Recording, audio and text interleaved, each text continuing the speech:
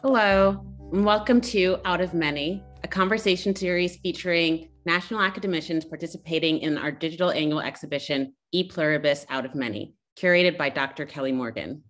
If you haven't yet explored the show, please do so when you're able. We're including the exhibition link in the chat. The exhibition contends with the challenge of creating a virtual exhibition, not just during a waning pandemic, not just amongst social upheaval and political turmoil, but also amongst a group of artists and architects who are as different as they are interesting.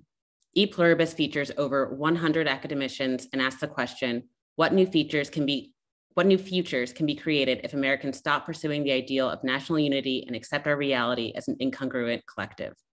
Tonight, artist Don Porcaro joins E Pluribus curator Dr. Kelli Morgan in conversation. Please join us after the conversation for a live Q&A with Kelli and Don. Please use the Q&A function at the bottom of your Zoom webinar screen to write your questions throughout the conversation, and we will make sure that Kelli and Don see them in the end. And now it's my pleasure to introduce Dr. Kelli Morgan. Dr. Morgan is the newly appointed inaugural director of curatorial studies and professor of practice in history of art and architecture at Tufts University in Boston. She is a curator, educator, and social justice activist who specializes in American art and visual culture, and her scholarly commitment to the investigation of anti-Blackness within those fields has demonstrated how traditional art history and museum practice work specifically to uphold white supremacy. Dr. Morgan has held curatorial positions at the Indianapolis Museum of Art at Newfields, the Birmingham Museum of Art, and the Pennsylvania Academy of Fine Arts. She has held teaching positions at the Tyler School of Art and Architecture at Temple University, Wayne State University, and the University of Michigan, where she merged the classroom and the museum gallery to create various anti-racist paradigms for how curators can actively address the complexities of traditional art history, community engagement, and scholarly innovation. In 2014, Morgan was awarded a dissertation fellowship from the Ford Foundation and earned her PhD in Afro-American Studies and graduate certificate in Public History Museum Studies from the University of Massachusetts Amherst in 2017. Thank you for joining us, Kelli. Oh, I need to unmute you. There you go. Sorry. Minor issue. Hopefully that's our only one. I typically never do that either. I always remember. But I'm so glad to be here. Thanks for having me. It's a pleasure. And so now, Kelli, you will introduce our artist of the evening. Yeah, that is too a pleasure. So Don and I, and Leslie too, I have known, since the beginning of my career, in terms of, sometimes I'll say, I get pulled into contemporary art kicking and screaming because I really like to stay in my historical eras. But Don and Leslie have just been, just wonderful friends and have just supported me for so long. So it is just such an honor to be here to talk to him tonight. And for those who don't know, I'll read a little bit of his bio. Don Porcaro is a New York-based artist whose work explores the nature of human interactions with the physical world through archaeology and man-made objects like tools, toys, and architecture. His work has been exhibited nationally and internationally, and he's been reviewed in the New York Times, Sculpture Magazine, Art in America, Art News, Bomb, and Newsday, among others. In 2007, he was the subject of a featured profile in Sculpture Magazine. Recent public art commissions include a 2017 work for the New Jersey Transit Light Rail platform at Jersey Avenue in Jersey City, and a 2011 sculpture for the city of Portorož, Slovenia, during his residency as the US representative for the 50th Forma Viva International Sculpture Symposium. Porcaro was nominated for the International Sculpture Center's prestigious Educator of the Year Award and is the recipient of a 1991 Teaching Excellence Award from Parsons School of Design, where he taught since 1975 and is now Professor Emeritus of Fine Arts. Porcaro received his MFA in sculpture from Columbia University and is a member of the American Abstract Artists. Please join me in welcoming my friend, Don Porcaro.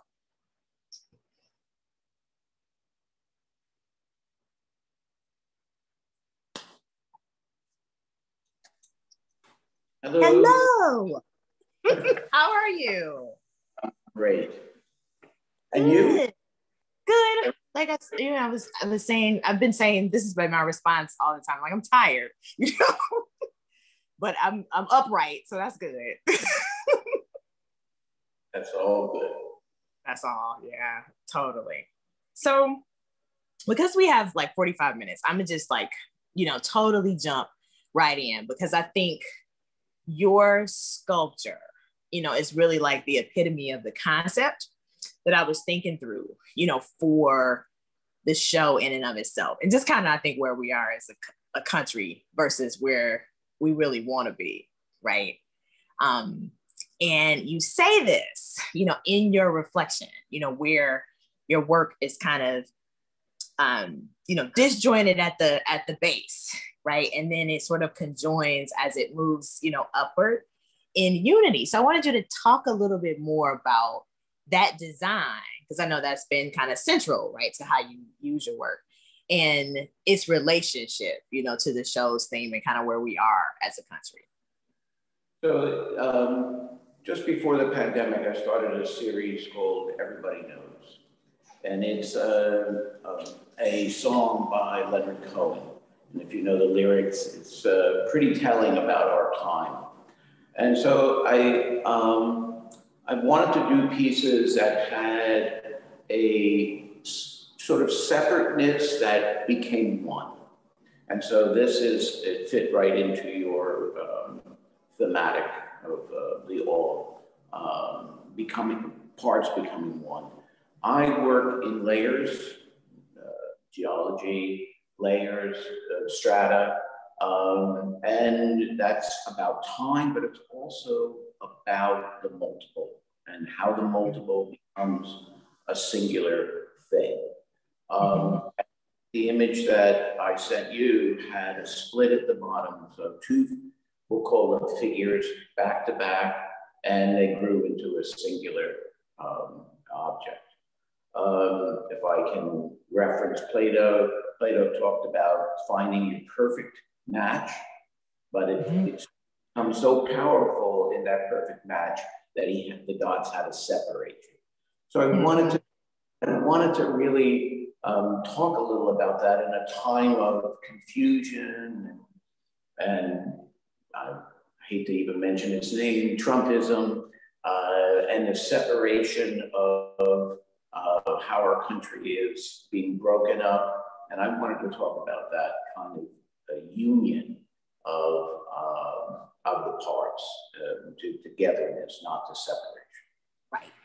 And I think like that's a really, it segues like kind of perfectly into my next question, because the work you mentioned in the layers, like we can see that right from the plates of marble, but it also has this really beautiful like human reference to it, just not just the layers of society, but like how layered we are as individuals, and I think the work stands, I've said this to you before, like whenever I'm looking at your work and I'm face to face with it, I always, it's like I'm waiting for it to speak to me, because it has that kind of playfulness and that human characteristic. So I wanted you to talk a little bit about that too, like how that plays into the overall design, but then also to like the overall tenor of the country. So these pieces evolved from archaeology and the ideas of the fragment telling a story of a whole culture. And as they grew from the tool, they became the toy, which is also telling, to the figure. I don't do figures, but these have figuration in it. And feet, body, head are all part of it. Feet have direction to it, have stability to it. In antiquities, you always see feet coming out of all types of sculpture, all types of reliefs. You always see the feet sort of peeking out, but it also tells us about that they are figurative and they are about placement and they are about movement. So if you look at an Egyptian petroglyph, you'll see it almost looks like it's moving, even though the feet are so I want to include that in the what I'm doing. And I look at a lot of archaeology. the layering I've always been interested in layering. Every time I look at geology, I look at layering. I look at the fact that a certain layer becomes a segment of a whole new time in our culture. And to talk a little about the collectiveness, maybe you can show that first slide. Could you show the first slide of the Visual Arts Center? Adrian? No? Okay, anyway. Okay. There it is. That's in the show. And here's the piece. And this collective you can probably talk about them as being, having a relationship to each other, but also relationship to the community. And when people start moving through it, this was an installation at the Visual Arts Center out in Summit, New Jersey. And as people moved through it, it activated them. They, moved and they became part of these pieces. So they became even more figurative by the people interacting with them. And another, if you show the second slide. Okay, so here it is in Bella Absinthe Park on 34th Street, 2 pieces. And if you look behind those 2 people sitting at the fountain are all these little sculptures that are embedded in the sort of around the pool. Again, they become active when the surrounding, when people interact with them, they become. And it was interesting, I would go down to this particular site maybe once a week to watch people, how they interacted with these pieces, because it's right by a subway stop and they would come out. And it's fascinating to see people caress a piece, to not in any way try to harm it. They, touched it, try to feel it, feel the texture of the stone, try to be discreet about it. And it's interesting to be in a public space like this and in the middle of New York City and not have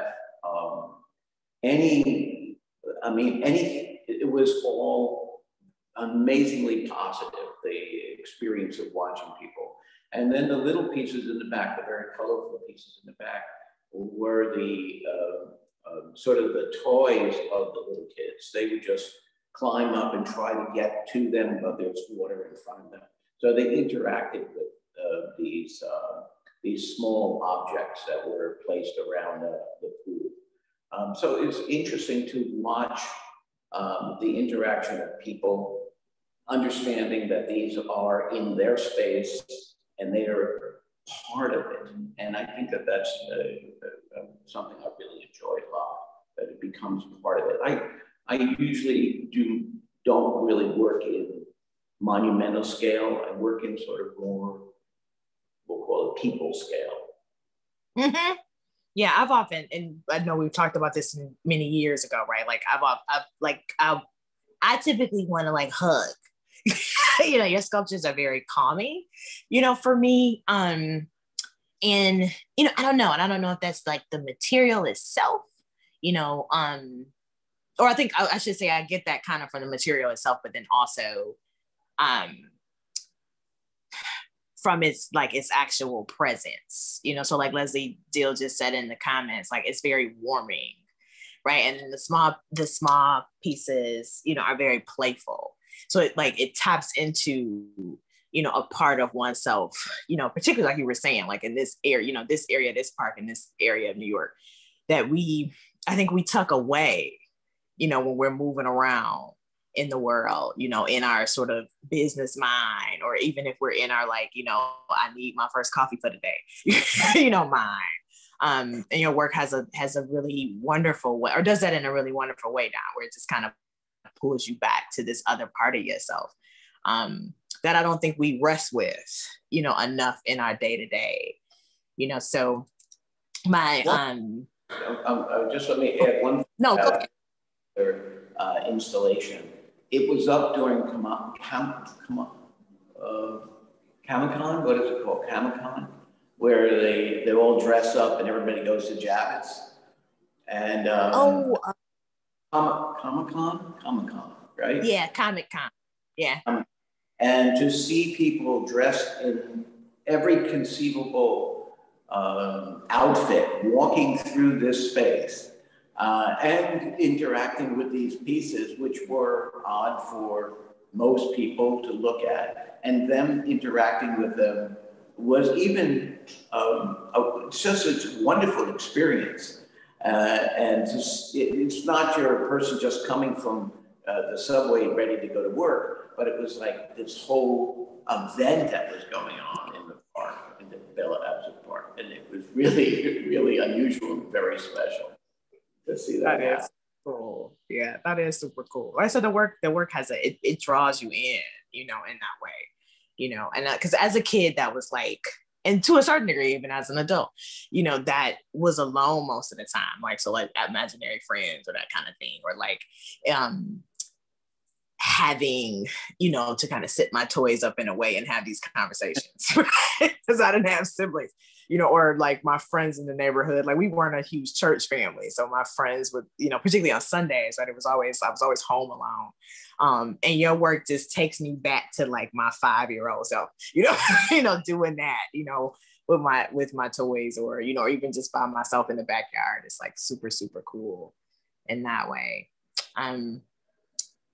Yeah, it's interesting, you know, I put in all these, the 4 images that I put in are all outdoor installations. And it's interesting to watch how people interact with it. And if I can jump to the next image, if you can. Okay, so this was the installation on the platform at Jersey Avenue Station. It was the commission in 2017, 2018. And to watch people interact with this. Some people, you know, when I got this commission, my proposal was there's a hospital nearby. I touched upon the DNA strand. The layering became stones from all over the world, which I use all the time because I like that diversity in my work. And we're talking about all over the world. We're talking about China, India, Portugal, Zimbabwe. They come from all over, and I like that part of my the layering that I do. That's my backstory. But it was interesting to watch people interact with this. Some people say, "Oh, it's so sexy." Okay, yeah, twisting legs. Oh, it's so sexy. And you come with the history. You come with your own personal history, and you talk about your childhood, and you're playing with your dolls and your toys and how they were lined up, and that's your personal history that you're bringing to the work. And it was to listen to people talk about this particular piece and interact with it, and to have caressing and like, oh, it's so sexy. Oh, I look at it from a distance. Oh, it's like crossed legs. Oh, I'm on the train, and then look at this, and it's an interesting thing to put up public pieces and to watch the interaction. It's not in the and the white cube automatically sets the parameters that a person is supposed to be looking at and not touch it and not be near it and not, it's like, it's art. When you go public, it's a very different experience. Very, very different. So it's the gallery experience. How do people respond? What is that different response when they're installed in galleries? Well, gallery show. They're very cautious. They'll move around the piece. In my studio, a person, I would have to say, it's okay, you can touch something. Mm-hmm. And the last slide that put up is the installation in Triennial in Bauer Gotz, Switzerland. And I should have added a couple of other images where people are actually caressing the pieces and with them. but if you have to give them permission to do that. And in a gallery, you would never give them permission to do that. Right. All of a sudden it becomes a commodity and it changes the dynamics. These were commodities too, they were selling them, but the interaction outside, people sneaking up and touching it. The middle piece, by the way, is the piece that's in the online.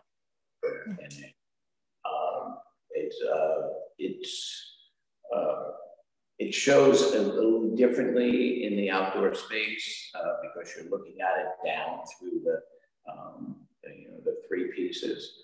But it's interesting to watch the interaction. We had a great time in Switzerland watching people sort of work with the piece. And this is like more of a logistical question that like maybe people in our audience don't like. This is not like a sexy question, right? But as a curator, I'm like, how do you ship them, Don? Like, do you, because I know how heavy the slabs are. So every single layer comes off. Okay. And there are these threaded stainless steel rods that run through it, and they all get bolted together. And the story about this is that we weren't sure because it was during the pandemic whether we could go to install. Mm-hmm. And so these detailed photographs of every joint and sent it. We're talking about 140 photographs of every single joint, how a nut would go on. And I even had to send them all the tools to do it because metric versus inches. Yes. Blah, blah, blah. But everything comes apart. And they put them together without me being there. And, that's amazing. Yeah, that's like the nerdy like registrar in me. It's like how is that happening? Just thinking about just all of the moving pieces. To bore everybody, it was 12 crates, a little over 5,000 pounds shipped. Mm-hmm. So just to tell you that what these together or apart, they weigh a lot. Yeah. Yeah. And like I've always I think primarily because I was trained by registrars. So I think a lot like that, But two, because I don't think, people always see the finished product, and I always like to give people a more a ways in which I can, right, to kind of give people an inside look at how, right, not just artists are putting these works together, but then, how galleries, how museums, how the other people behind the scenes that get us to, the final project, that they're interacting with. And they say a lot about that because this show is particularly, online, right? So they may not be able to see the actual piece, that's in Out of Many, but they can go to Jersey, right? Or they can catch a train and go see some of your other pieces, and have those interactions. I think that's important. It's even showing these in a photograph does not give you the same experience. Now, you had asked me when we were starting, before we started this, if I had a piece started, and I'm going to do something which I'm going to walk you into my workspace and show you one piece that's started, so you can see. Okay. So here is a piece that's just ready to be. Yeah. And it's just starting. So you see you can see all the components and where they all get put together. So that's what happens. But you had asked, I usually don't do that, but you had asked, and I figured, okay, I'll show it to you. So, yeah. Oh, I lost your sound. I'm sorry, I had muted myself. I was like, I feel special. I super appreciate it. Yeah, because I think people would look at your work and ask that question, like how are these put together? Just looking at the sheer amount of layers, because you cut every slab, correct? Everything is cut here. Everything gets finished here. And it depends on what the piece for New Jersey Transit was 5.5 months of work. Okay. With 3 assistants. Yeah, wow. But it gets finished, it gets polished all here. And reassembled and assembled and reassembled. That's what keeps me in shape. Yeah, that's good. So mentioning the assistant, your assistants, I wanted to ask you, because I know you've been retired now for what, 5 years? 3 years. You missed the classroom? I miss the students. I do not miss the administrator. As you can, now that you are a professor, very challenging. Yeah, it's like now that I stepped into it, I'm like, what is this? And I was chair for 10 years, so I was chair of the finance department. Okay. So it was even more of a challenge because you're getting it from the dean, you're getting it from the students, you're getting it from faculty, so you're negotiating all of these things. It's an interesting challenge. It's something that I hated and loved. Mm-hmm. Because it was something that I could actually change and move a program and be contemporary with the program and trying to constantly have the program morph into something that becomes vital for today. Yeah. But it's challenging because you're on it all the time. All the time. Mm-hmm. And again, go ahead. Sorry. I was saying, and then you're coming back to the studio and you're trying to work, and then you go back. So that was going to be my next question. How do you feel your students, or did they like really shape your work over the years? Like, did that change as like student generations changed? Did I ask that correctly? Does that make sense? Certainly the students over the 40 plus years that I taught there have changed drastically, and the program changed drastically. And as we look at ideas versus sort of technical information changes, culture changes, so many parts have changed. That's the fun part for me. I love that part, that I can actually grow with the students and what they're thinking, and try to see how I fit into their thinking, and whether I can approach them or not approach them, how that happens. Was my work influenced by the students? I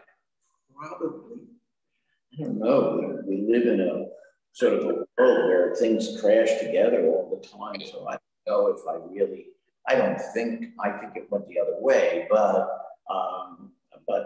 I can't deny that when you're around 25 students, right, and 15 students in a class, 25 students are grad students, and you're having conversations about theory or about a process or about ideas.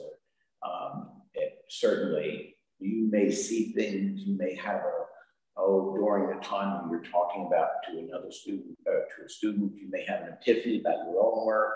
Oh yeah, and that makes sense for me too. So,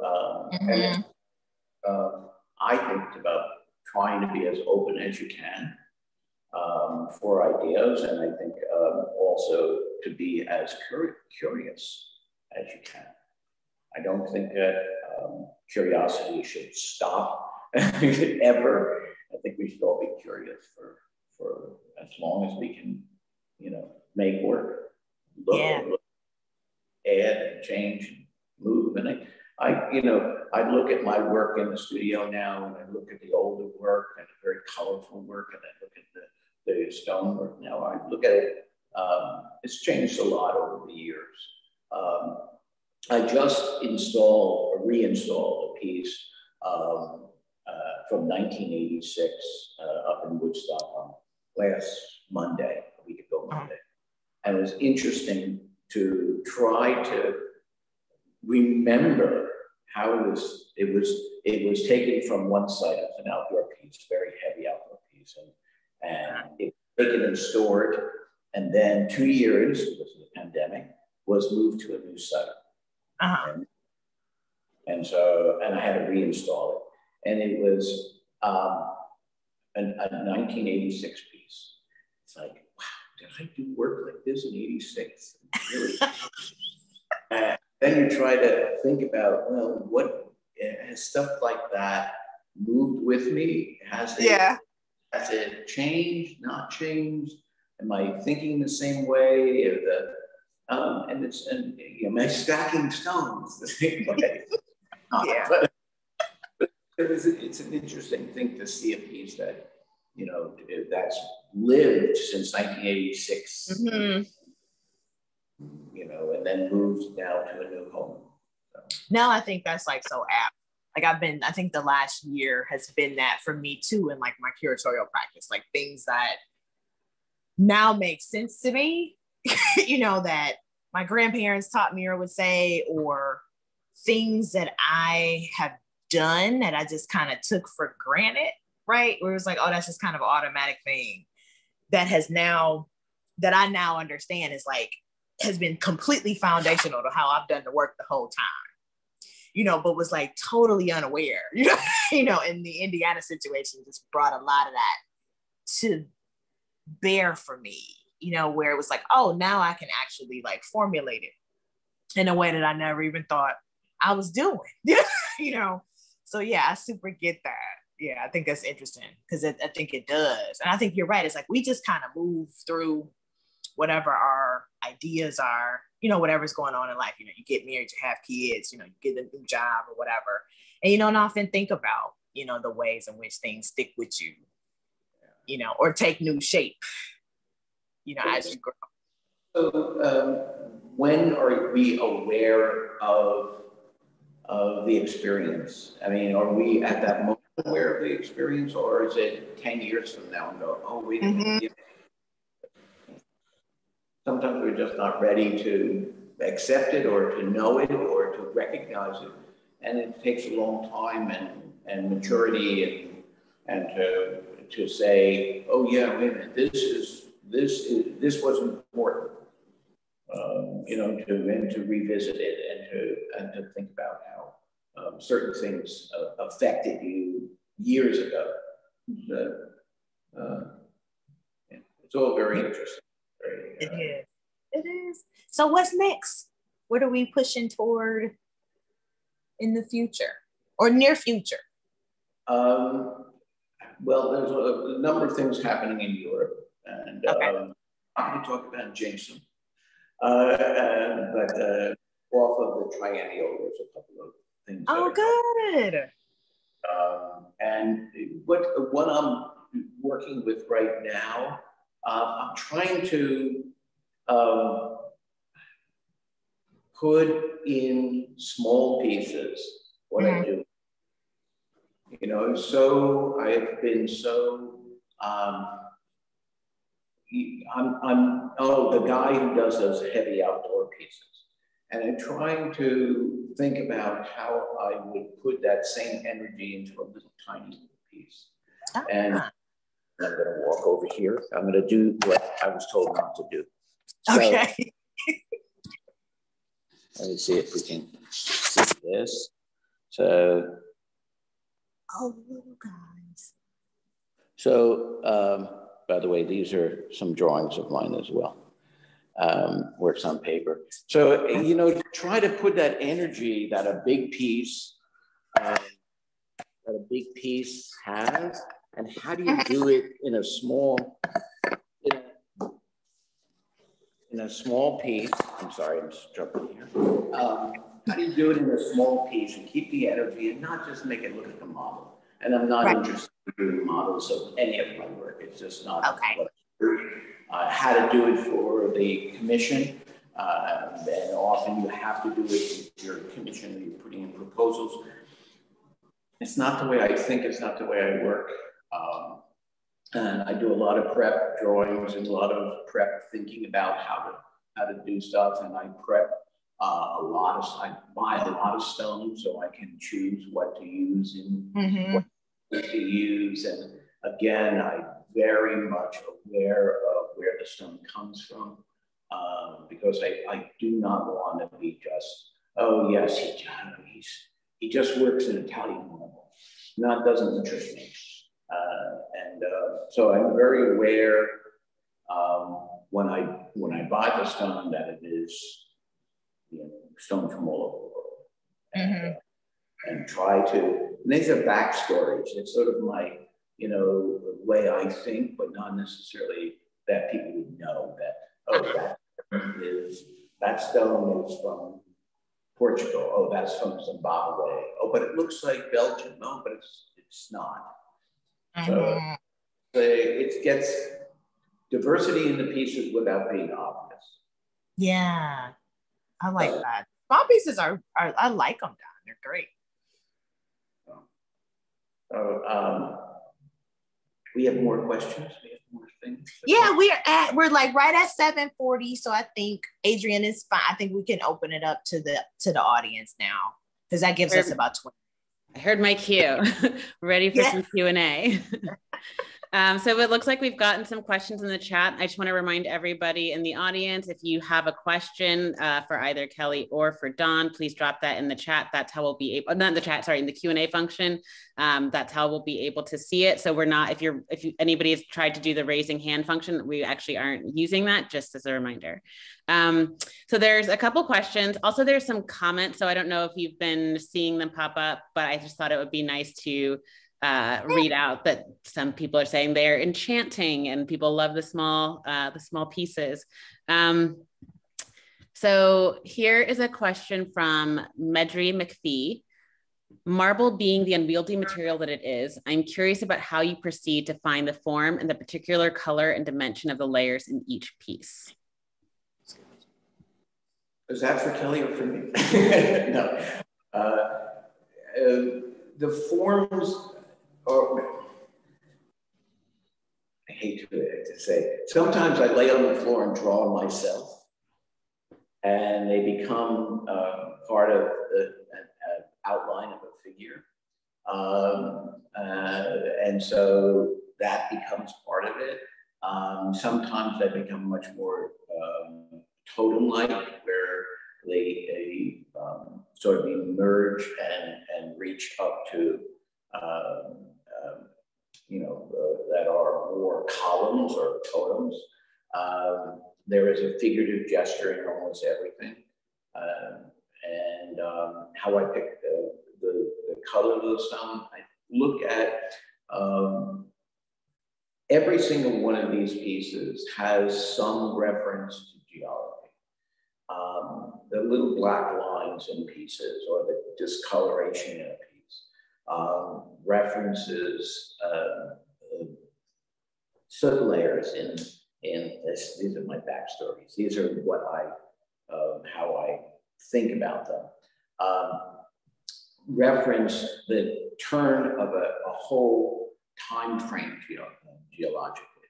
So a little black line could be if you look at cliffs and you see little black soot lines, it means that at a certain point there was a volcanic eruption causing extinction, and then whole nother generation of animals and mammals, changed. And so I try to be very aware of those, and that's my backstory. That's not what people would be looking at necessarily, but it's what I think about. The the spiral in the pieces. There's a lot of rotation in the pieces, and they came from that DNA, quote unquote DNA strand that I've been looking at a lot. And so the spiral was a DNA strand, and then as people started approaching it and saying, "Oh yeah, it looks like cross legs," I started looking at my own body and saying, "Oh yeah, I cross my legs like that too." You know, twisty crossing legs. So I'm trying to be aware of my surroundings when I put these pieces together. I hope that answers Mitzi's question. I think so. We'll wait to hear from the chat to see if there's additional follow-ups. This is a question from Babs Reingold. Hi, Don. As you know, we own and love some of your cast cement work. And I was wondering if you can talk a little about the cast cement work versus the stone and the transition to the current stonework.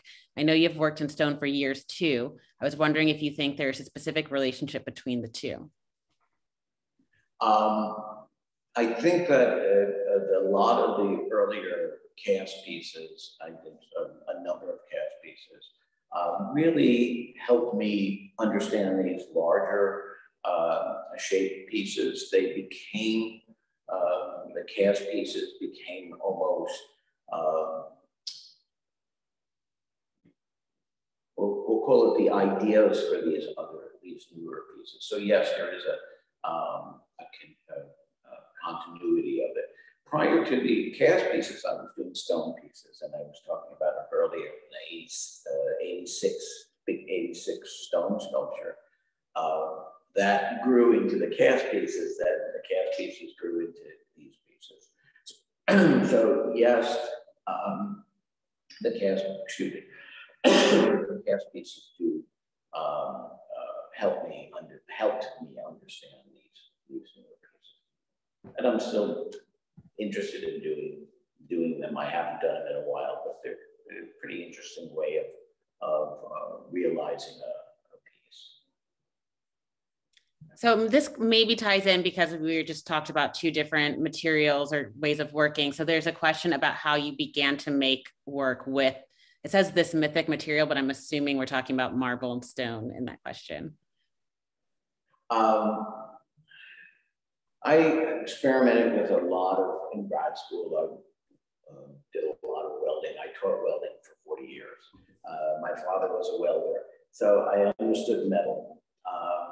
And it was always a problem with forming the metal, and I always found I was fabricating a shape rather than finding a shape. And I did some wood pieces, and I just was not satisfied with them. And then I discovered, I worked with a sculptor who was a person who's really a carver, not what I do. I use stone, but I don't think of myself as a carver.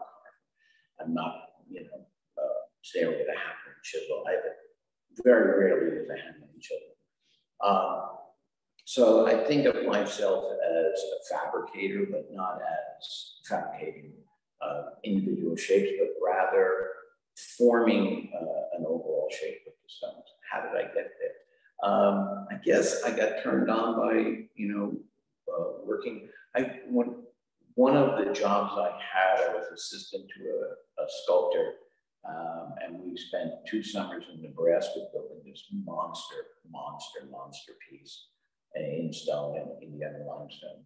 And so maybe that was sort of the turning point for me to start working in stone. So I think that's probably it. And the layering of the stones, I did this monster piece in Slovenia, and I could never do it here in New York. 3.5 meters high. It was about 12 feet high. It weighed 5 tons. It's gigantic thing. You can't do something like that in New York. And it's how you have to say, okay, I have a studio practice in New York, and how can I deal with this idea of assembly in a little different way. So there's always challenges, and they'll learn all the time. I think you always have to learn. So back to this idea of stone that you mentioned, you have stone from all over. Thomas Moore, one of our staff members here, asked, Don, is the nature of your practice to incorporate stone from all over the globe intentional? What conversation around diversity might you hope your work evokes? I have always liked that. Too often as a person who works in this material, too often it's like, oh, I work in Italy, or I work in Curator, and so therefore you go and work in. And I kind of reject that idea, and I like the idea of pulling from all parts of the world. And I'm looking at a piece that has limestone from Israel, marble from Italy. I'm looking at it. I'm trying to figure out limestone from Indiana, Italian marble. I just find it. It's the subtle diversity that I like. I think all art is political, but it depends on how that narrative moves, how far it moves in one direction or another. I'd like to be very subtle about it. Okay. Well, I was going to hold off on this. I just was going to hold off this question, but now I think you gave me a connecting point too. I'm just going to do a shout out to an interview that Kelli and I did about the show that is on our website. So again, if you have not had a chance to check out the show, please do so. We will redrop the link in the chat. But you made this statement about all work is political, just kind of depends on how you're looking at it. And that kind of taps into parts of what we were talking about this show. So Kelli, I'm wondering if you can speak a little bit to, one, how you see Don's work directly connecting to the theme of the show, and this idea of work being political or not, or the ways you were, as you mentioned in the interview, kind of surprised by how people approached the prompts, which was the theme of the show. Oh yeah, absolutely. I mean, when I first thought of like what I wanted, playing with E pluribus unum, right? And like, that I thought of Don's work immediately, right? Because I know how he puts it together, and I know, just knowing him personally, and I know about, the stones from around the world. And I was like, Don's work is perfect. So then I was like, okay, like his work was kind of, after I got the submissions, it was like his work was central, Leslie works was central, Carrie's work was central. And my thinking about it, because it was so apt. And I was like, how do I talk about basically like if I could turn one of Don's sculptures inside out, it was like, how would I do that? And then I kind of left that because I didn't want to like overinterpret, and so I kind of moved on. But it was really fascinating. It's like from the layering itself, to the, like I said, being disjointed at the bottom, right? And like coming up into unity. And I think that's what we've always strived for, as a country, or maybe, mythologized ourselves as doing, over the, 350 years, this country has been a country, that we've never really realized, and I think Don's work sort of exists as a representation, of how it can happen, if you're deliberate about it, right? So that he's very deliberate about, buying, putting that diversity there by buying stone from different places, very deliberate about working through design, to make it work, and so I think it challenges us in that way, to say, what are we deliberate about doing? Are we going to do the work, versus are we just going to kind of tout the narrative? And I think where we kind of landed, I should say COVID, kind of landed us at a point as a country, that really delineated, how much we are willing to talk about it, but not necessarily willing, to do the work. And I wanted to ask, the academicians to kind of grapple with that, not so much to like literally answer it, you know. So some work, you know, some submissions were like, you know, overtly political, totally to the point. I think it's something like, you know, Suko's submission, for instance, about Katrina and what was actually happening to people in the Superdome, you know, post the storm itself. And then work like Eric Aho's, you know, and like a lot of the landscape work, you know, that got us to kind of come back to the idea of like natural beauty, but also through this lens of like, this is of climate change, you know, and this is what we're losing, you know, if we don't really, you know, become honest with ourselves, you know, about what we're doing as people, you know. So, and that makes me think of Squeak's work too, you know, like in in terms of the impressions that we've made, you know, over the centuries. And so it was really awesome, you know, to get all of these different submissions, like the political work, which I was kind of like, okay, cool, yeah, I got this, but like, you know, I know what to do with this. But some of the other, like I said, you know, kind of landscape work and the abstract work that even challenged my assumptions, you know, even sort of forced me, you know, to think about things differently. You know, to think about the theme, you know, differently. And I appreciated that, you know, and I think it's really great because you hardly ever see, you know, unless it's like a biennial, right? It's like you hardly ever see like this many different types of work in one place, you know, all addressing the same thing. Yeah, and I want to actually, it sounds like you're commenting, Doug. So I'm going to say, I want to hear your take on your work included in this group of peers, the National Academicians, and the theme of the show. What were your thoughts? I really found the span of the type of work in this that touched on these subjects, some subtly, some more obvious, the narrative swinging both ways, was pretty exciting to see it. And it wasn't so funnel vision that we only can look at work in a very particular way. I do work that's, we'll say, relatively subtle. And if you don't know the reference, if everybody knows the Leonard Cohen song, you wouldn't know what he's saying about the pandemic. I got a copy of it here. He says in the song, where can I find it? Everybody knows that the plague is coming. Everybody knows, and it's coming on fast. And this is just as when this song is back, what is it, 2000 or so. But I work in a very particular way.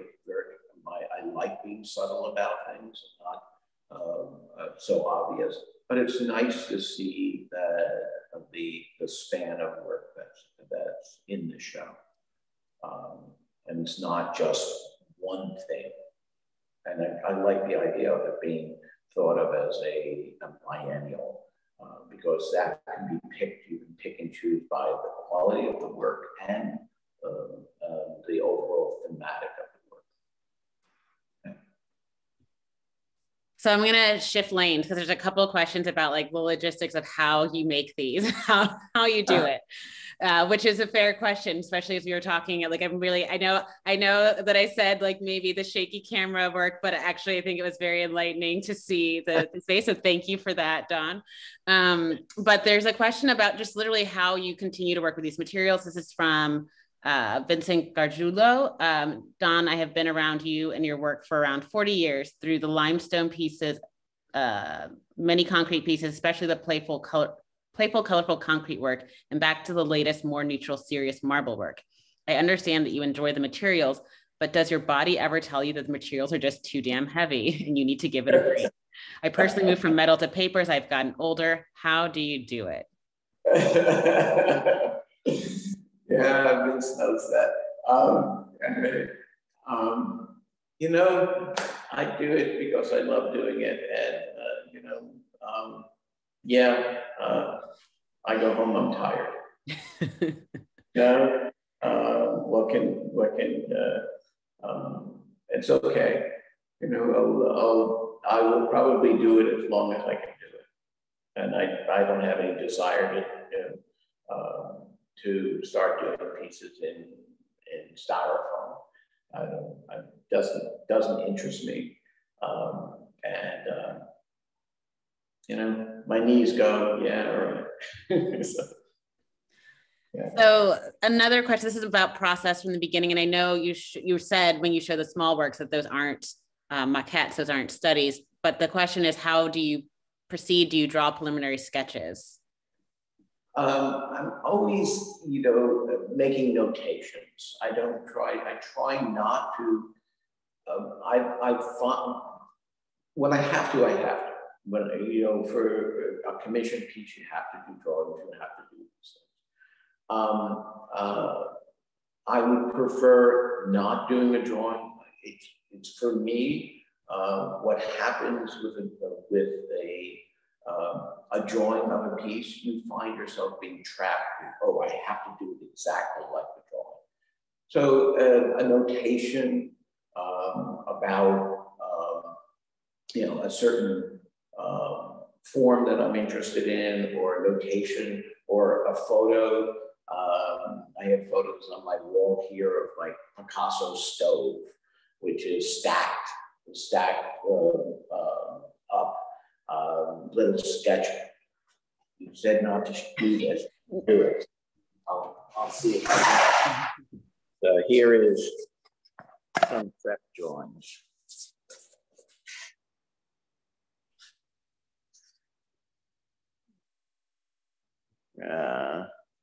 And so it's not as they're not drawings of pieces, but they're of ideas, of just sort of oh, I just need to figure out this form, and so I'll do a little drawing or something. I'll look at you know, some weird shoe that I saw, and I'll do a little sketch of that shoe. And at some point it may become part of a piece, and not always part of a piece, but it's just my prep drawings. And sometimes they're just drawings on my work table too, just to work out a particular shape, or a template that I cut out to work out a shape. But I don't like doing the drawing of a piece. It just, even my drawings earlier, I showed a few drawings on, are of ideas, not of pieces. I think this is an interesting question about, this is from Andrew Ginsel. How do you consider and relate to the inherent humor that appears present in your work? I love whimsy. I think I like the absurdity of some of these things, like you know, these big clumsy feet, or this wild head, or I like that. And some of the pieces become even more whimsical than others, but no, I think that also helps the interaction with people. I think that when people feel like, oh, there's something lighthearted about it, it's not so serious, it's not so deep into art theory, but rather there's something personable about it, there's something that's fun about it, that they can approach a piece in a very different way than being totally serious. The pieces are serious, but there's a little bit of whimsy in some of them. And I'm looking across my studio into some of these pieces, which are pretty kind of wacky, whimsical, you know, pieces. But I like that a lot. I have one last, I have a last question here from the audience, but then I also want to give Kelli a moment to think if there's any last questions you have. So we'll throw it to you after I ask this one question from the audience.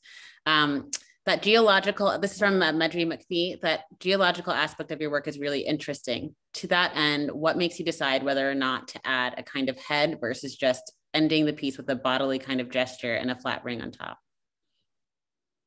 I don't. If we talk about let's talk about a column.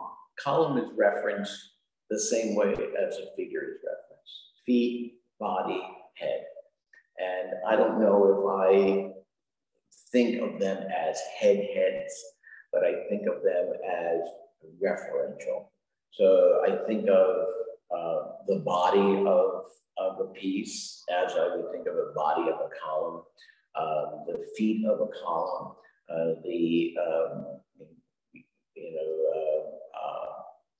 head is a loose reference, because there are certain pieces here that don't have, and we'll put it again, quotes, head to it, but it has a top. And I like referencing the body in pieces, but a lot of them don't have, and particularly the big installation has a top on it. It spins and it stops at the top. And if I'm looking at a column piece in my studio now that goes up 8 feet, but doesn't have a head to it, it just sort of rises up to the top. So so some pieces don't have a top that looks head-like. How is that? As Kelli had there.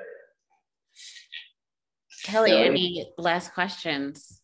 So the thing that I've been thinking about listening to you tonight, Don, is like, there's a lot of balance, whether it's, theme, design, color, right? Diversity. Have you ever thought about like pushing the balance at all? So maybe doing one in like all the same stone and all the same color, right? Or what's another like way to like kind of play, on that? That's the only thing that's coming to my mind right now. But like, have you ever thought about actually like maybe twisting that balance a little bit, or like, we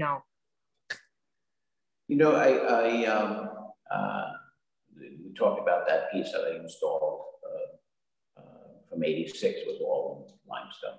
It was one tone, had a lot of elements. It was balanced very differently. It didn't have a center of gravity to it, like all of these pieces have a sort of a central, body, central location. It's balanced by the feet. It didn't have any of those things. These also early on, these big slab pieces that just floated on the floor, singular stones that were much more architectural. I've also done some, actually a lot of wall hanging pieces, which, sort of take note, having the stone just sort of draped on the wall is sort of like the antithesis of what you expect a stone to do. Right. I played around with those ideas. This body of work, is, I think, this body of work. And I don't say that tomorrow will be it'll move, and I hope it moves, and it may go into that direction. It may not. Right now, I'm interested in doing this, and right now, again, I'm interested in doing these. How do you sort of build the energy in these small pieces? How do you infuse the energy, which is in a big piece, or the sense of touch in these small pieces that are in it? So that's what I'm playing with right now. It doesn't mean that I'm going to stay there for the rest of my life. There's a very good chance that I would not. So. Good one. Thank you so much. This was so wonderful. Thank you, Adrienne. Thank you both for joining. Thank you, Kelli, for curating the show, and Don for participating. We've just dropped the link in the chat for next week's talk, which will be Fred Tomaselli speaking with our chief curator at the National Academy, Sara Reisman. If you would like to support us, visit our website. There's a Support Us tab, and we look forward to seeing you next week. The whole calendar is also on the website, so you can see an RSVP for all of the future talks. Thank you, Don. Thank you, Kelli. Okay. Bye.